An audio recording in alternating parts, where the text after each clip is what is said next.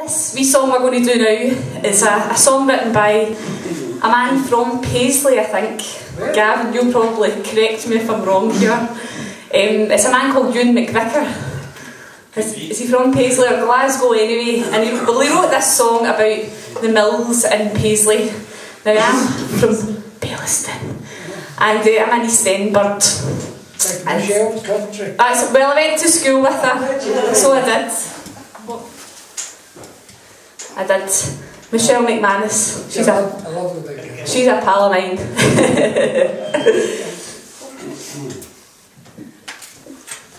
And so he wrote this song about the mills in Paisley. Now, my granny's pals actually used to travel from Baillieston every morning at 5 o'clock to go and work in the mills in Paisley.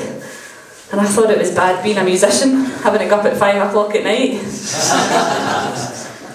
And I remember her telling me all about it. And then I heard this wee song and I thought it was really nice. And it's basically about some of the girls in the mills in Paisley being a bit fed up with their work. I think we can all relate to that.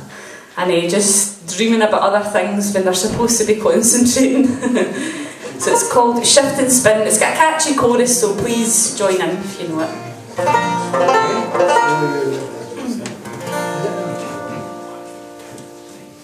Shift and spin, warp and twine, making thread, curse and fame, dreaming oh your Valentine, working in the mill.